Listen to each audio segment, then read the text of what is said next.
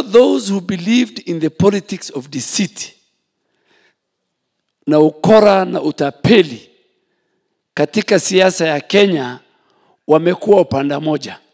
Sema unajua? Musalia amehama, Wetangula amehama, Kalonzo ndio amehama. So this election is going to end the careers of leaders who believe in the politics of conmanship and deceit.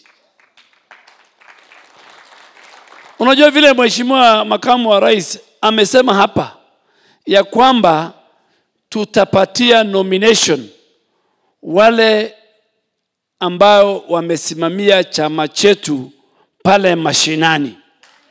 That will be everywhere, in every county. I've worked with him since 2009. Our leader keeps his word. So nyenye watu wa mlima, musidanganywe. Ule mama ameletwa, kidogo musidanganywe. Kwani ni mara ya kwanza mama kusimama? Si mara mwenyewe amesimama, akapata 43,000. Akashindwa na Dida, ambaye Kenya Hajulikani. Ule Dida hakuwa na PO box. Si Kalonzo alikuwa na running mate Ojiambo.